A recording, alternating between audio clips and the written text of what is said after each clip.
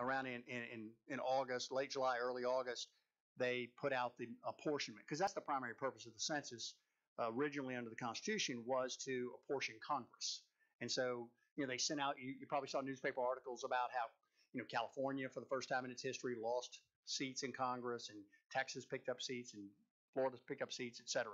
Louisiana, thankfully, did not lose a seat this time. We have in the past, but we did not. So then the next step is to actually release what's called the PL data, the very granular census block data down to the states. And that's the data that's actually utilized to draw census. Like I said, normally 10 years ago, we got that in late February, early March of the year following the census. This time we did not get it in that March or April. We didn't get it until September, which was much later than we ordinarily get it. Now, malapportionment.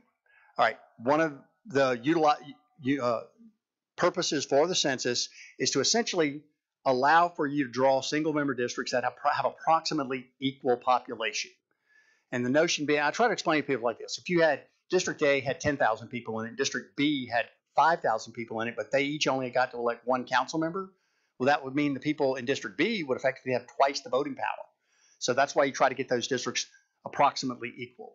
And that's what you do. You take the 2020 census data, we did, we went and input it into our mapping software with your current districts. That's the districts they all ran on 4 years ago to see whether the districts had the population of districts were malapportioned.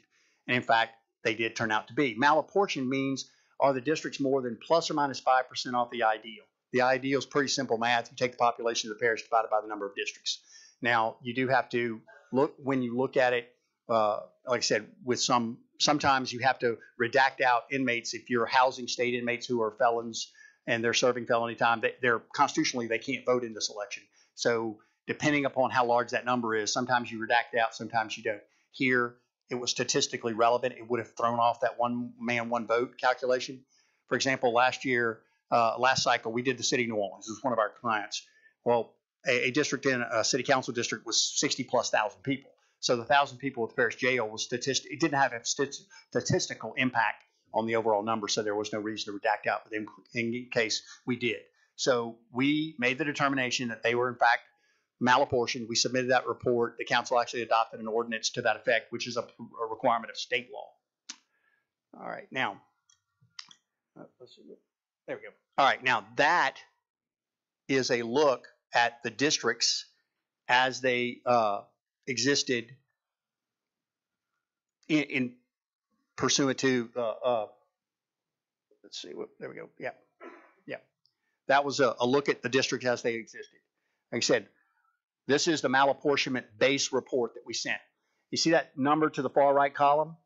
See all those double digits? All of those need to be within plus or minus 5.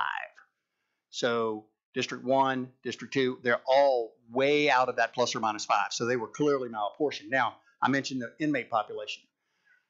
We contacted through the sheriff's department, were provided the DOC inmate population. And these are not the people who are in jail until they make bail because they hadn't been tried. Those people are able to vote even when they're in jail. They can get a ballot.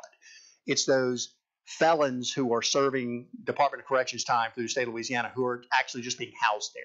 So they're not really part of the parish. They're just being housed there.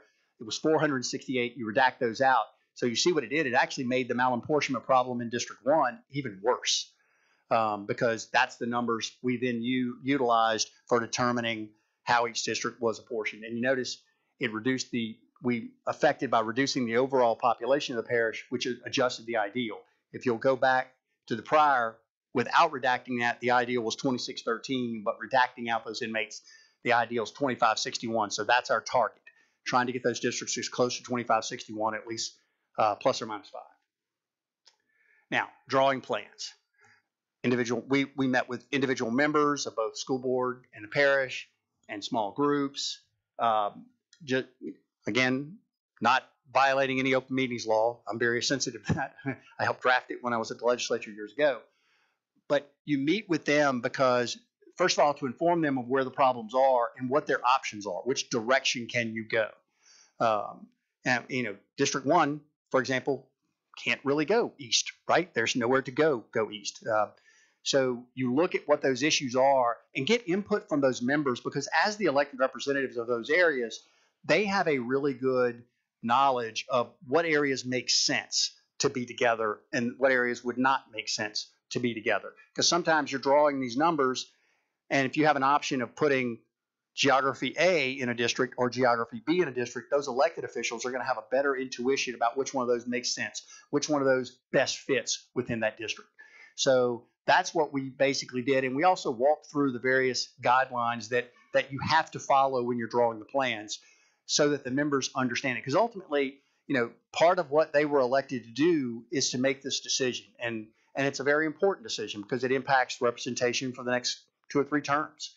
And so we try to make sure that they have a good understanding of that and look at what options are and use the knowledge they have of Plaquemines Parish that I could not possibly have to help formulate at least options for a way to solve this population issue. Now, so the districts have to be within plus or minus 5% of that ideal. That's our goal.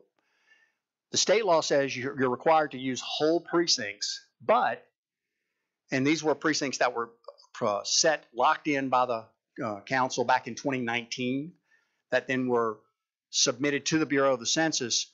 That's what they used to create the census blocks. And we'll get into that in a little bit. But basically, think about it as a puzzle within a puzzle. So you have the parish, and there's the puzzle pieces are the districts. Within the districts, the puzzle pieces are the precincts. Within the precincts, the puzzle pieces are the census blocks. So it's like those, those Russian dolls. And so the census actually reports the data, they report it at that census block level. And so that's why those precincts had to be locked in place so the Census Bureau could draw the census blocks. And you'll see a little earlier sometimes the manner in which they draw census blocks makes no sense. But, it is what it is. Now, that's important because census block is the smallest size geography that we can move. We cannot split a census block. And sometimes that makes it very difficult to draw the line where it might make more sense because you can't. Because that where you want to draw it would have to split a census block, and you simply cannot do it. It won't be accepted. So as Dr. Gouy had explained, the history in Plaquemines has been the council and the school board have traditionally had identical plans. Again, nothing in law requires that. Y'all have historically done it. I've done jurisdictions all over the state. Some do it like this. For example, LaSalle Parish, same way. The police jury and the school board have always had identical plans. They actually are very close to finishing. I've already sent their ordinance up to them. They're actually anticipating having a joint meeting of the school board and the parish council and the police jury to adopt their plan. It's what they did 10 years ago. But then there are other places where they have the same numbers. They just choose to have different lines. So it's, again, your school board members and your parish council members were elected to make that decision, and we'll see how it comes out. We actually don't have a dog in that decision. We actually, in fact, offer a discount if they do the same plan. If they do divergent plans, it actually costs them each a little bit more. So they get a discount off of our base fee if they have identical plans. Now, we also try to keep what are called communities of interest together. Now, it is not always possible to keep every neighborhood in one district. It's just not possible.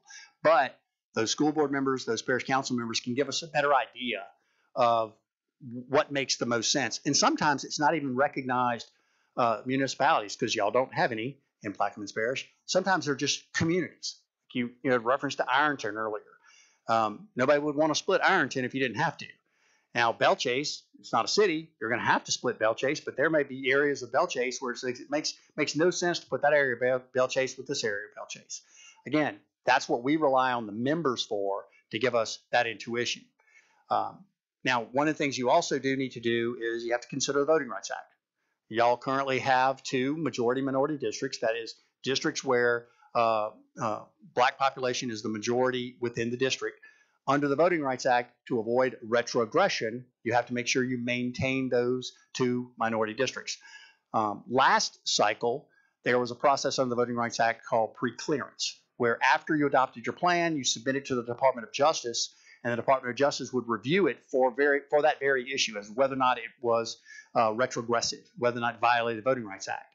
I am proud to say that I participated in 32 jurisdictions last time, and everyone was pre-cleared by justice, because you don't hire a professional to advise you to do something wrong. All right, and so I'm very proud of that fact. I think that means I did a good job there.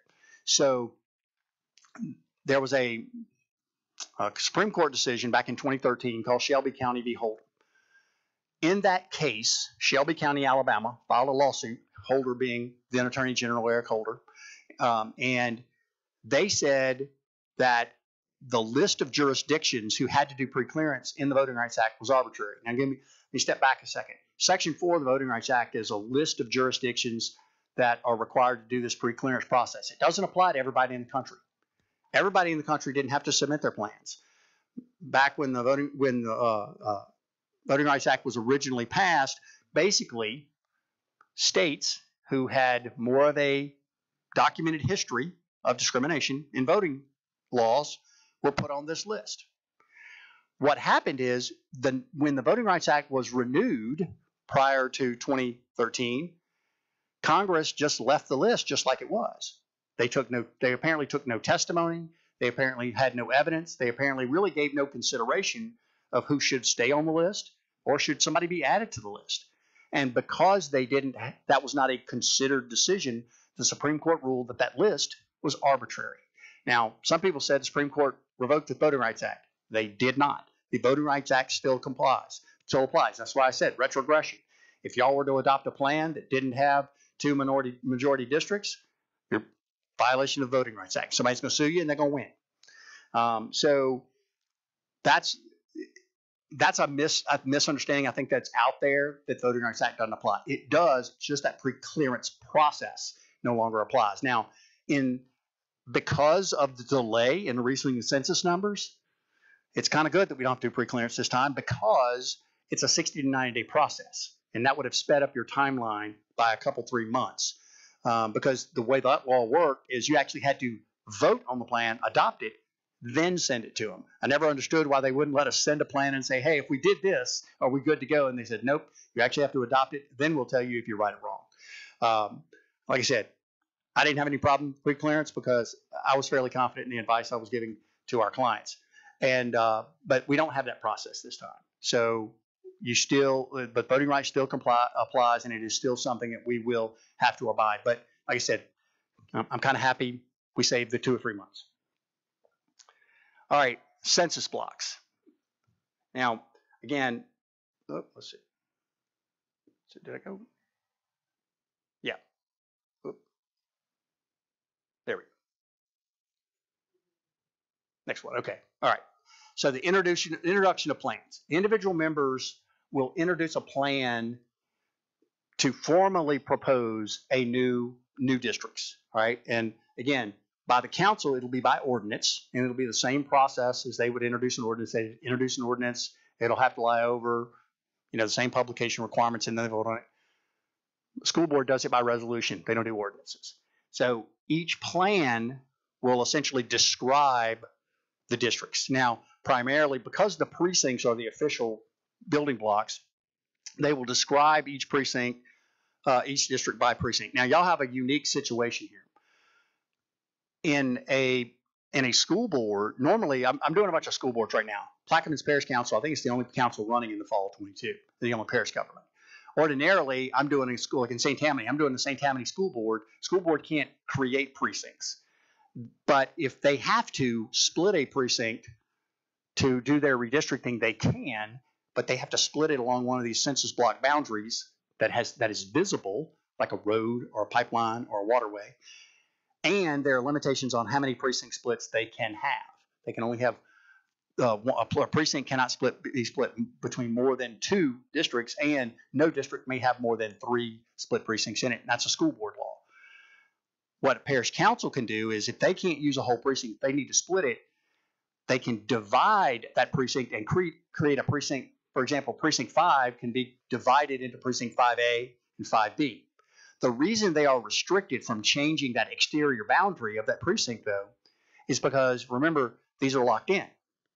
These precincts, which contain those census blocks, are also the precincts being used by the legislature to do legislative redistricting, Supreme Court redistricting, Bessie redistricting, PSC redistricting, all these. And so if all of a sudden the parish government would start blowing up those precincts, the legislature wouldn't know what they were doing.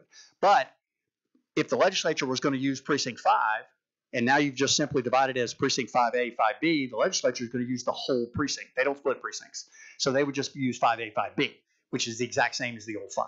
But that's why you have to do it like that. Now, because the parish and the school board are both running, y'all have the opportunity where really the school board is not going to have to worry about split precincts. Wherever we would need to split a precinct to make the plan work, the parish, through this precinct division process, and they can actually, they have a little bit more leeway, they can actually divide a precinct into 2 or more. I've actually got one precinct in LaSalle Parish for the plan I did for them where we created 3 precincts out of 1 to make the plan work. So what would happen as a priority is that the council would by ordinance adopt its plan, and by state law, the precincts that they would have to divide, they would create those precincts in the same ordinance that they adopted their plan, and then the school board plan would rely on those new precincts. So if District 1 needed precinct 5A and District 2 needed 5B, so to speak. So that's kind of how y'all will be moving forward. Now again, even if they decide not to have the same plans, to avoid the police precinct split issue, you could still go along the divided precinct. Now, you could divide precincts and then you could still split those precincts for a separate, different school board plan.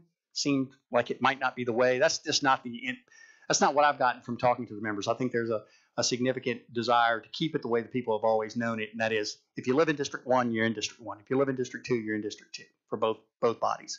Now, we'll tell you, some of you will find yourself not in your district, and honestly, that is the hardest decision for an elected official when they get that phone call and they go, wait a minute, you took me out of your district. It's like, no, I didn't take you out of your district. There was just no other way. We had to make the numbers work. By the same token, they might get a call from somebody going, I can't believe they put me in your district. But again, that's something that always happens. Another thing we also hear is, makes no sense. One side of the road's in one district, one side's in the other. Well, that's because that's usually where that precinct line is located, or that's usually where that census block line is located. And there has never been a redistricting plan where that was not the case. I always tell my developer friends, when you're going to build a subdivision, please put a ditch behind the last street. Something that the Census Bureau can use as a census block boundary, so they don't have to make the last street in the subdivision a census block boundary, which means the people on that side of the street are in one block and the people on this side in this block, because it makes it very difficult then to include that whole subdivision in the district plan. So, like I said, the ordinances and the resolutions will be adopted by the ordinary process utilized by the parish council and the school board. And because they lie over, there'll be the opportunity for them to review them. And we'll have the ability to take those plans, a map of those plans, and put them on the respective websites so that people can go look at them. All right, I keep mentioning census blocks. The red area in both of these slides are census blocks. And look at the one to the left. It's 321 people. And look how long it runs. Now, what that means is that entire census block has to be put in one district. Now, look at that census block. It reaches from, and you see the 3 districts there, it reaches to 3 districts, but you can only put it in one district.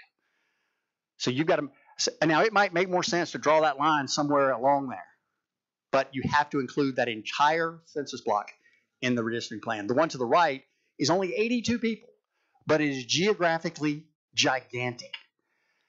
And and every time we're drawing, it gets in the way, because there are so many places that you would want to draw that line that are not in that giant L-shaped thing. But that just goes to show you, it's not my fault. It's not these guys' fault. It's the census blocks. That's what they look like. It's what the decision the Census Bureau made. And we have to move all of that population at a time. So that's what makes it particularly difficult sometimes. Now, this is a working draft that has been created by me based upon meetings with the various members, and it's kind of a snapshot of the whole parish. You notice, and really I didn't include the whole parish because the bottom there goes on down to the Gulf. Bottom goes down to the Gulf of Mexico. It's the standard layout that y'all have traditionally had, with District 1 being the East Bank district. Now, again, remember I showed you those numbers earlier where District 1 was incredibly low in population, but yet it was already the entirety of the East Bank. There's not enough population on the East Bank to make an entire district. District 1 will have to cross the Mississippi River and pick up population. No other way to do it. So remember, these are the draft statistics. These are statistics of that draft plan. So we were able to get all of the districts within the plus or minus 5. You noticed in District 1, it says 21.79, but when you redact out the inmate population, it brings it down within that plus or minus 5. So all of them were able to get plus or minus 5. That tells you you have a working draft that at least meets the requirements. Okay, this plan has not been introduced by any school board member. It has not been introduced by any council member. It's just a depiction of what could work, a first notion of what could work. And if this is the plan they decide to go with, great. If not, you'd have to make changes. But when you make changes, you have to make sure you stay within that plus or minus 5. Now, just to give you a little bit more information, again, this is the map depicting this draft plan. And I put a little notion, the little red icon, that's where the prison is located. That's where that 468 people get redacted from. So, again, said that District 1, which was the light blue, had to cross the river. We looked at a bunch of different ways to do it, but because there are a bunch of very odd census blocks up and down the river, one solution, potentially, is to actually have District 1 cross there at Base Road and go into and capture some of the base to pick up enough population to get District 1 to where it falls within that plus or minus 5. Now, it seems odd, but the notion was trying to make sure District 1 remained as its core an East Bank district. There is very little voter registration on the base compared to the density of voter registration elsewhere. But it is population, so it can be utilized to get District 1 to that ideal. Because there is no way to draw District 1 and keep it just the East Bank. It simply is not large enough. Even if you didn't redact out the inmates, it still is not large enough. You would have to cross the river. That's just one way to do it. We've looked at some other ways, but because of those census blocks up and down the river, it makes it very difficult to reach in. Also, District 1 was one of the majority minority districts. When we tried other ways to look, we came dangerously close to messing that up. And again, I'm not going to recommend that a plan complies with all the criteria if I don't believe it does. Doesn't mean that the school board or the parish council can't adopt it anyway. They're just not going to adopt it with me saying, yes, it meets all the requirements. So now this is District 2 under the plan. It had to retract a little bit. You notice the dark red lines, those are the lines of where the district used to be. So it had to retract a bit, and some of that had to go elsewhere. But it kind of stayed that sort of right across the horn of Plaquemine, so to speak. Are council members allowed to interject? Anytime. Right. Just want to because I have a lot of constituents in the audience. If you look at this map, I'm totally against this proposal. And we're working on a new proposal. So, in my opinion, this shows District 2 being almost a +3 deviation. We have numerous homes coming online, which is going to then put us back to where we're at now, which is about +15% deviation. That needs to be reversed. There's districts on the southern end that are -5, -4 deviation. Those need to be at the plus, in my opinion, to make it one vote system. Well, and Councilman Black brings up a good point. Look, I will tell you something that I believe is an absolute truth. The census is wrong. It's wrong. It's not an accurate count of every living soul in Plaquemines Parish. It's not even an accurate count of every living soul in Plaquemines Parish as of April 1, 2020. All right, and it's interesting. I was drawing a plan with one district, and we were looking at the map. We were getting in really close, and we got to a census block, and it had a little zero lit up, zero population, and the member was like, "Well, that can't be.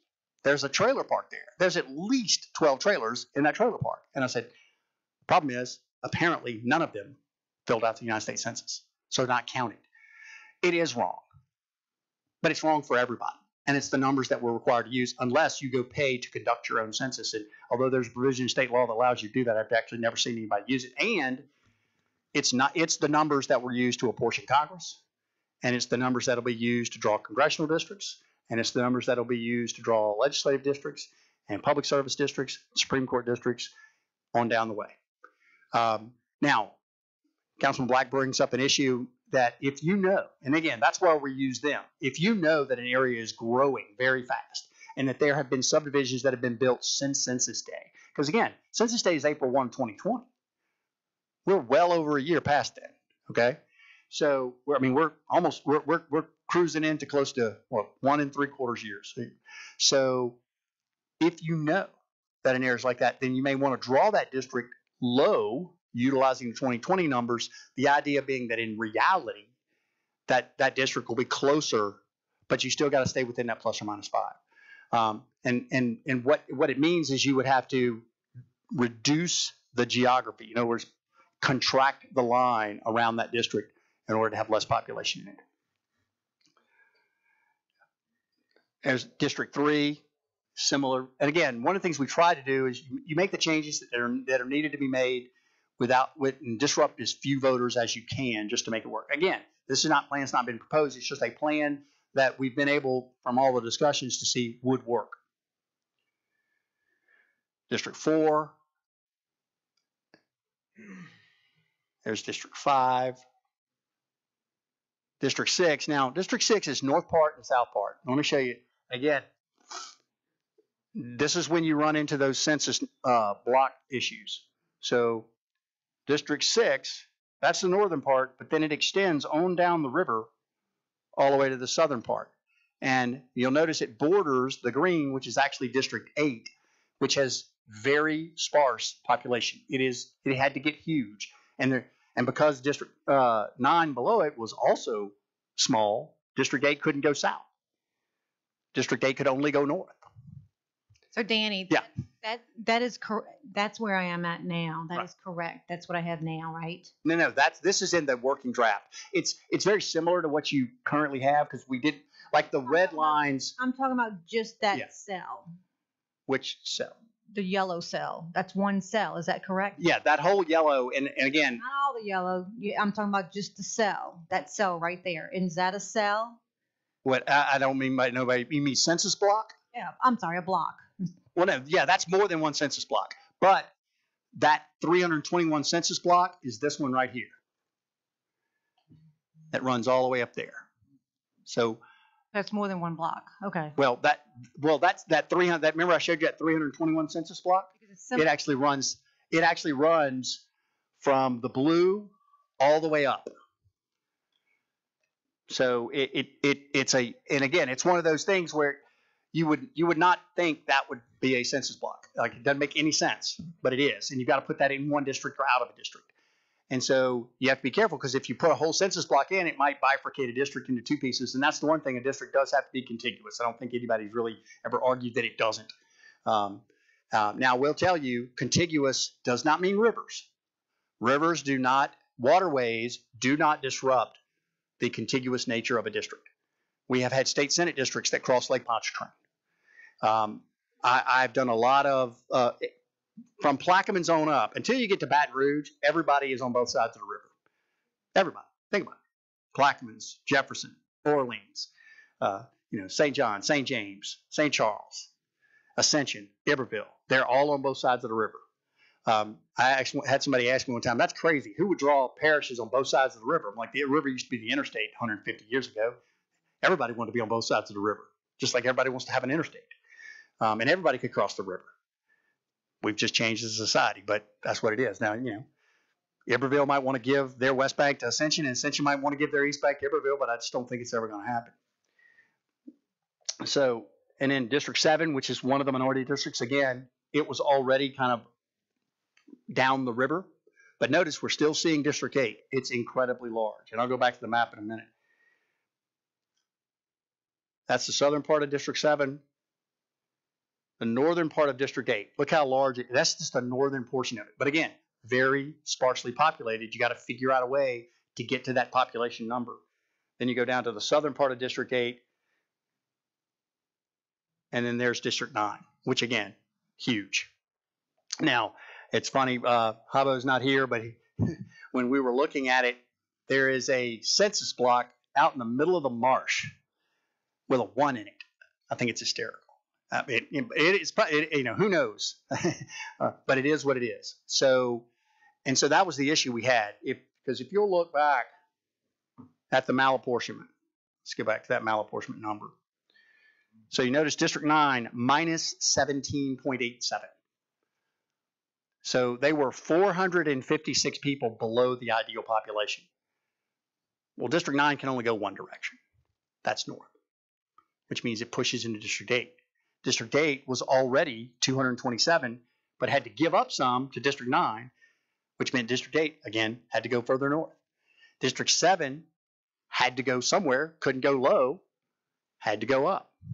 And that's what I'm saying. So there's this pressure. Now, then you start running into the districts 6, 5, 4, 3, 2, where they were very high, so they all had to contract. Now, good thing, because you had all this pressure from the districts in the south pushing up. That's why I've ever said, oh my gosh, your District 8 goes almost all the way to Belle Chasse.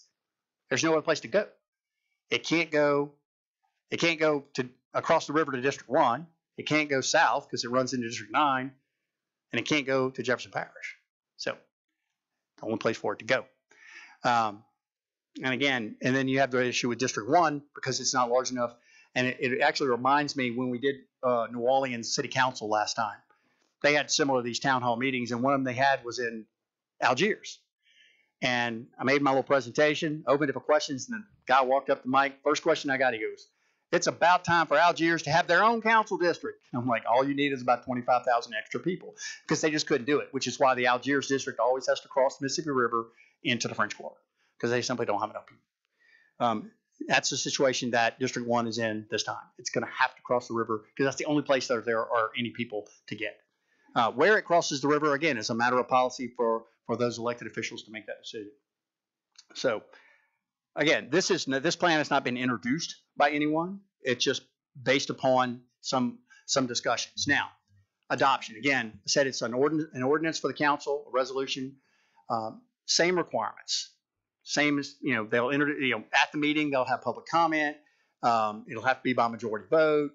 There can be minor amendments in the meeting, just like any resolution or ordinance. Somebody can propose an amendment in the meeting and they vote on the amendment before they vote on the ordinance as amended or the resolution as amended. I will tell you, they have to be minor, because if you start making significant changes, it gets very difficult. Now, again, I keep using New Orleans. One of the reasons we didn't even put an RFP in for the contract this year. We drew a half dozen plans in the meeting. It took 6 hours for them to adopt their plan. 6 hours. Because every time they came up with an amendment, we would literally have to take the computer, go in the back, generate maps and reports, disseminate them to everyone, tell them what this would be the impact, and they'd vote on whether they wanted to do it or not. But it took a very long time. But you can do minor amendments. That's not a problem. But part of the hope is that if you get enough public input leading up to that, then what gets introduced is something that there really is a consensus support for. Now, 2 deadlines.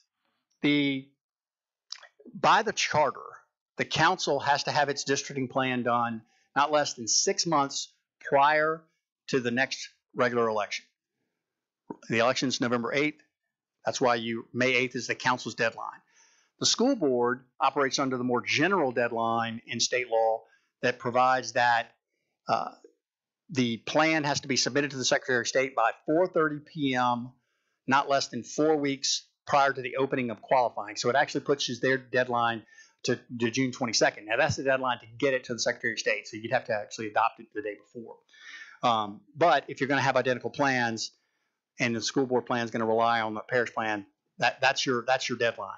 We are not shooting for the deadline. You don't ever plan for the deadline. You always have, it's like those. I have one of my sons is invariably, well, how long does it take to get there? Okay, well, if it takes 18 minutes to get there, then I don't have to leave the house until 19 minutes before I need to be there. It's like that is just a terrible way to plan your life. So, or my wife. It takes 5 minutes to do everything. So the public input piece.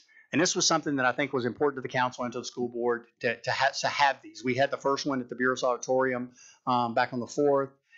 We're having this one. We're going to have one more on Saturday at the Point of Lahash Courthouse, very similar to this at 11 a.m.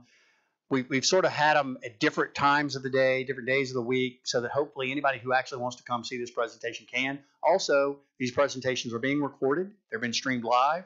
Actually, Sonia Duplessis with the school board says she watched me on TV, and then or on her computer, and then you can also go back and rewatch them if you want to. Also, the PowerPoint I think by now has been posted on both of the websites. I know I sent it to both the council and to Sonia.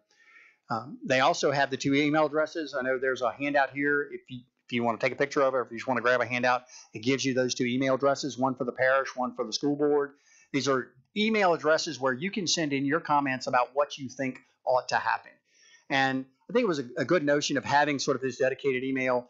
So that way, at the end of the day, when they close those email accounts, they'll have everything. And so you'll have more of the corpus. So then the members, the elected school board members, the elected council members will have the ability to go through those emails and kind of see if they can get a notion of what is the consensus of the community on what we ought to do. Now, see, there's a glutton for punishment because he was in Buras. Everybody wave at the former parish president. He actually was in Buras, and he's here tonight.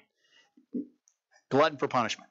But and another thing is you can also just contact your school board member or your council member directly and say, look, this is what I think. This is what I think the district ought to do. This is where what neighborhoods I think ought to be in the district. This is kind of where I think the line ought to be. Now be aware that sometimes where you think the line should be. I had this conversation with a St. Bernard school board member just on Tuesday night. He said, well, can we make that line Michelle Road is parallel to just move it over one to Michelle Road? And I showed him on the map, Michelle Road is not a census boundary. I can move it to the next road over. And he goes, well, that would work. But again, where he in his mind thought logically the line should be was a place where we could not draw the line. And that's one of the things that is just a reality that we have to deal with. Like I said, they're all being recorded, and you can go back and watch it later. So after the plans are adopted, we are required to submit them to the Secretary of State. Again, the deadline is 4:30 p.m. on June 22nd, which is 4 weeks prior to qualifying for the fall elections.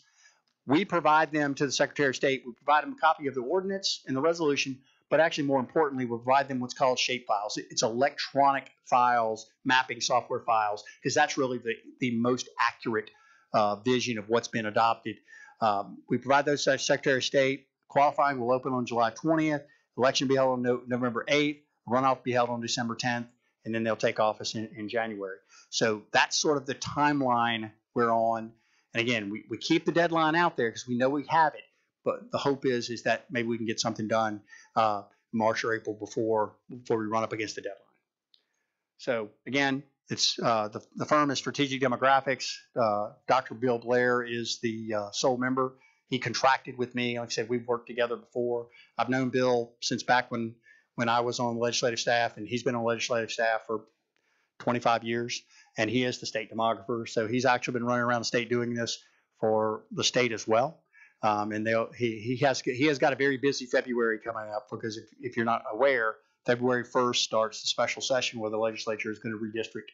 And the most important thing for them to get done is to get Congress done because we got elections this fall, just like y'all. So they're under a bit of a time pressure too. And they've got actually a whole lot more work to do because they have the whole state and a whole bunch of jurisdictions. And like I said, so there you go. Like I said, we have, see, there are the email addresses for the public comment input if anybody wants. And I'd be happy to try to answer any questions about the process.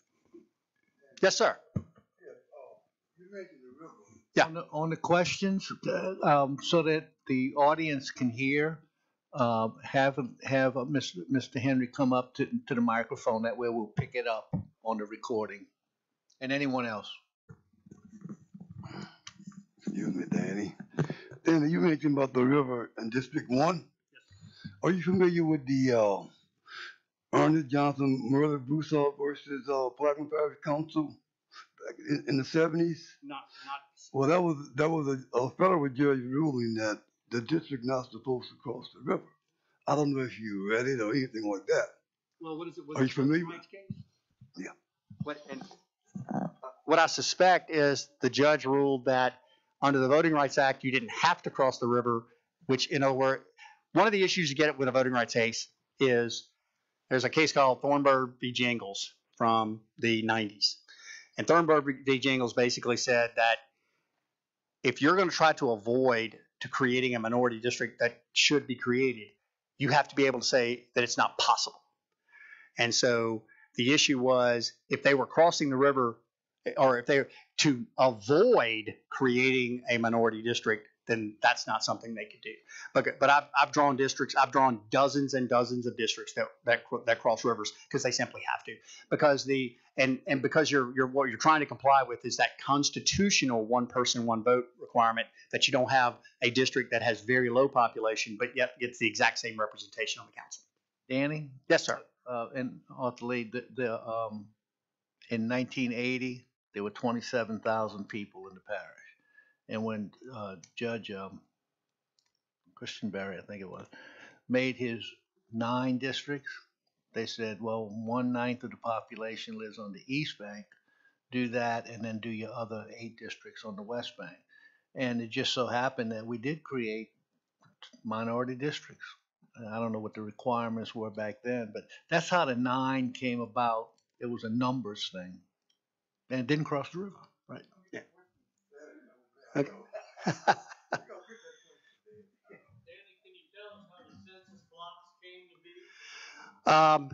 What happens is they lock in the precincts before the end of 2019. In fact, the deadline was they could not make any precinct changes after December 31st, 2019.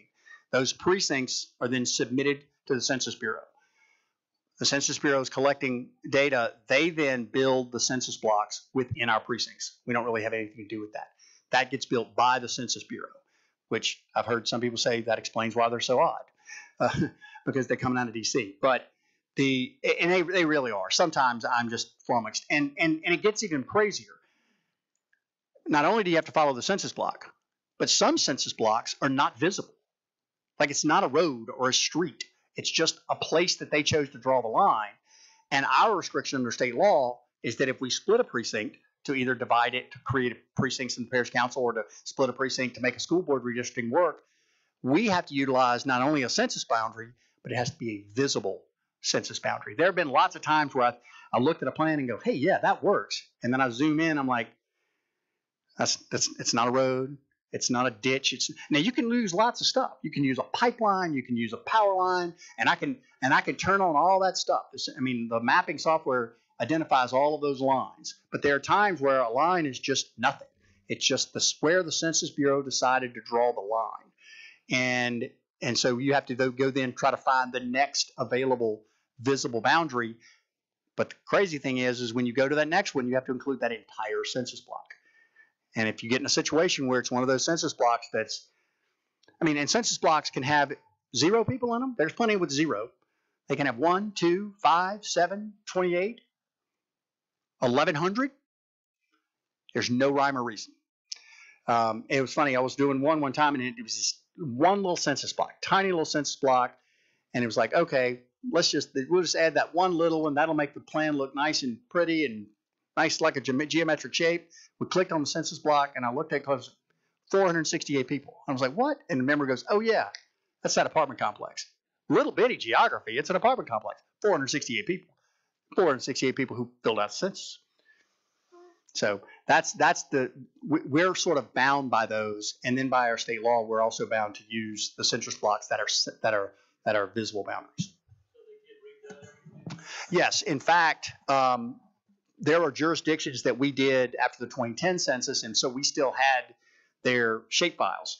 And so we uploaded them with the census, and it was weird. All of a sudden, I had some districts that were crossing a census block, and I'm like, that made no sense. Dr. Blair informed me, because he's state demographer, the Census Bureau believed they had too many census blocks last time. So they reduced the number of census blocks in Louisiana from roughly 200,000 to roughly 150,000, which meant they had to combine census blocks. So where you used to be able to draw a line, essentially they reduced the number of census blocks that we could use as a boundary by 50,000 statewide. Now again, some of these are little bitty. Some of them are geographically huge. And some of them are geographically huge, but with virtually no population. But you got to move all of that geography at the same time. So can a private citizen see those anywhere? The census block? Anybody can buy this Caliper software from it's a company called Caliper. We bought Maptitude, and anybody can buy it. It's not cheap.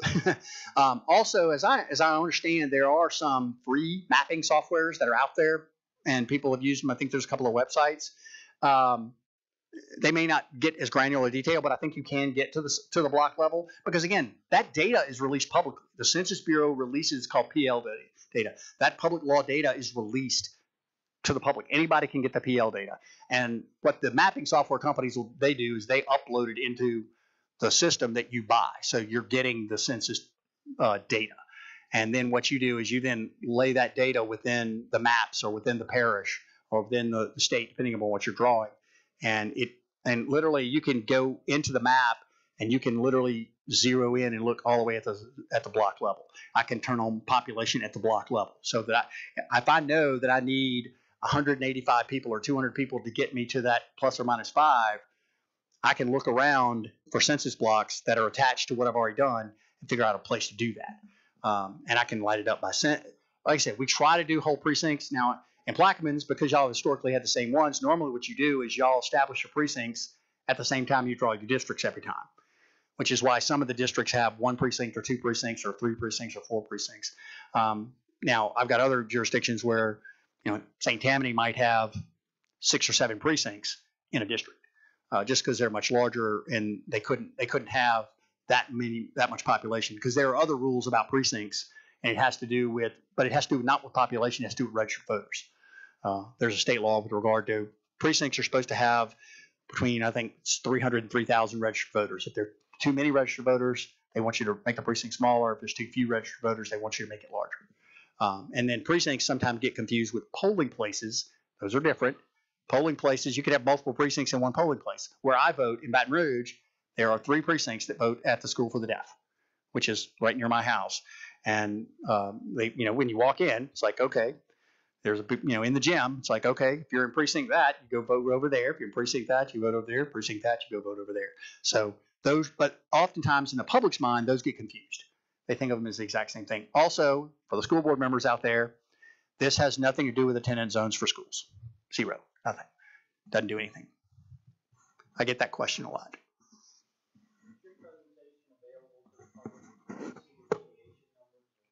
Yeah, I believe it's been posted to both the school board website and the parish website. I know I provided that. I don't know if they have yet. I know you don't run the parish's website though. And if they hadn't, I'll check with them. I know I emailed it to them so that they could post the PowerPoint on there. I'm getting a nod. So the map included, Sissy, is that this entire PowerPoint? Yes.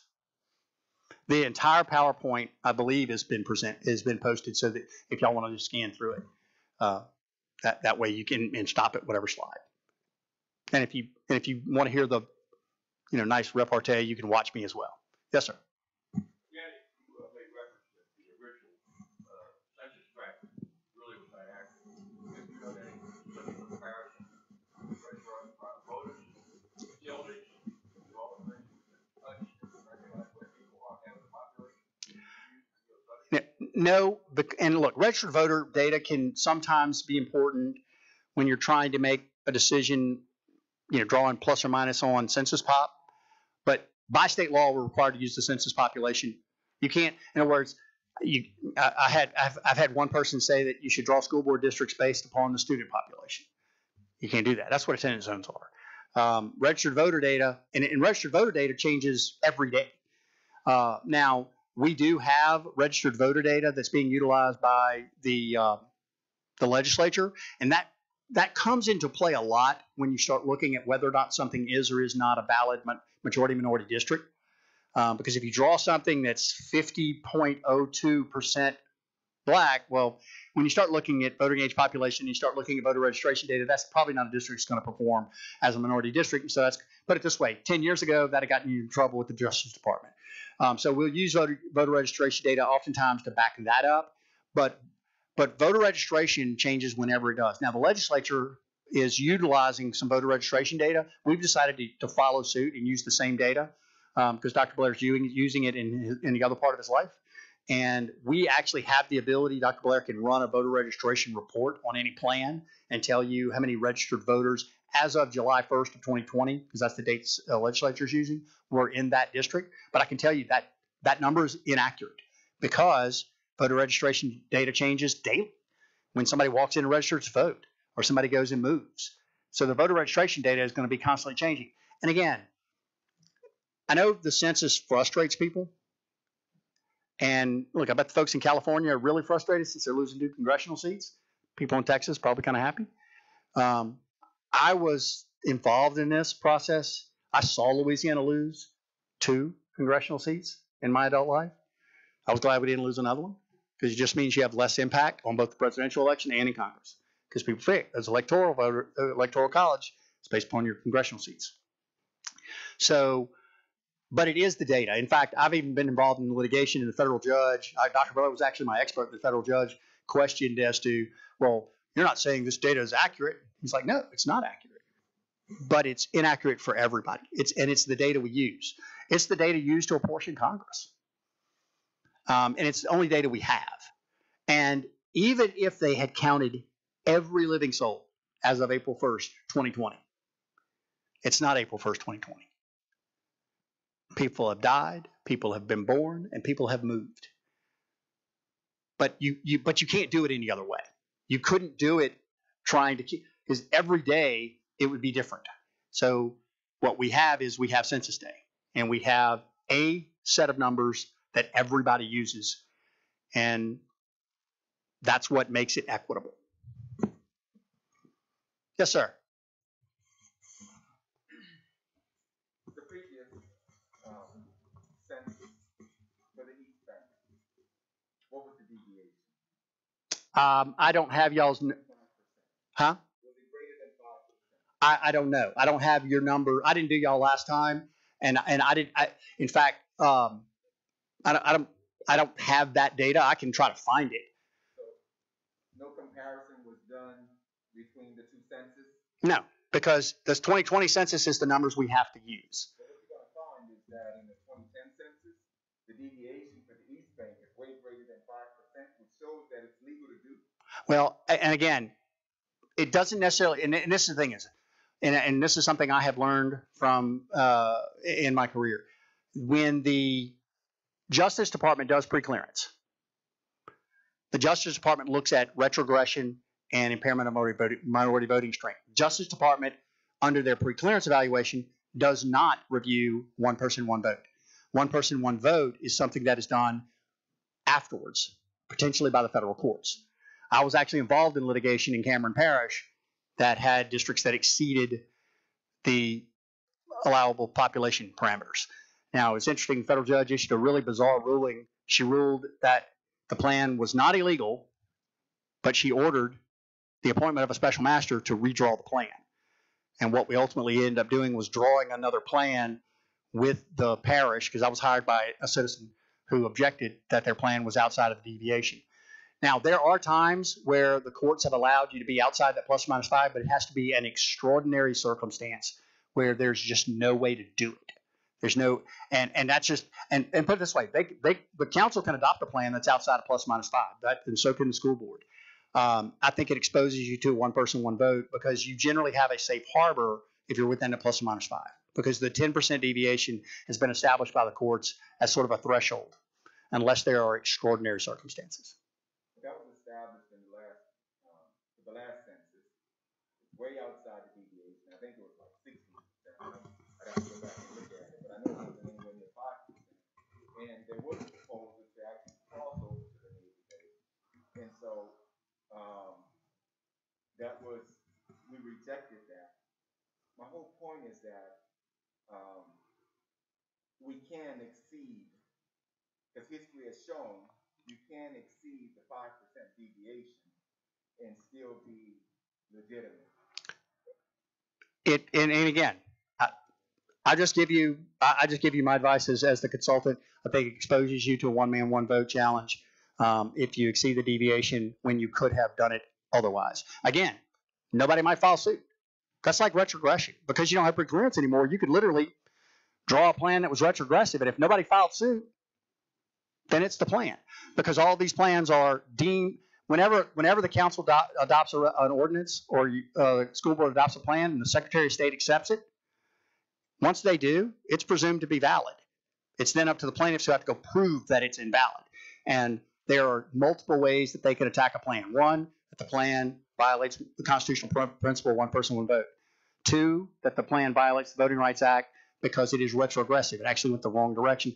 And actually, there's three. You can actually attack a plan based on Section 2 of the Voting Rights Act that it still impairs minority voting strengths because you could have drawn another majority-minority district and the population justifies such, but by failing to adopt what you could have adopted, again, that's when you get into the Thornburg v. Jangles discussion, is you could have done it, you just chose not to in order to impair minority voting strength. So, and again, but I can't, in good conscience, tell you that a plan is valid when it's not on its face. Doesn't mean that they may adopt a plan and nobody files a lawsuit.